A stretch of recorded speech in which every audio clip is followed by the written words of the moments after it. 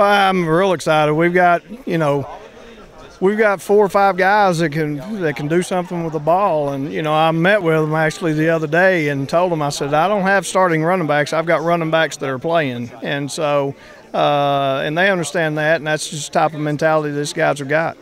And then when you look at, last season, obviously, the toughness that a pandemic brought and so many stoppages, how much excitement does it give you just knowing that hopefully everything is full go now, that you'll have a packed house and that everything will be kind of back to normal? Well, I'll tell you, we're real excited about it. I mean, it's, it really started, in the summer workouts and everything are normal, quote unquote, and we're excited about everything and excited to get the fans back and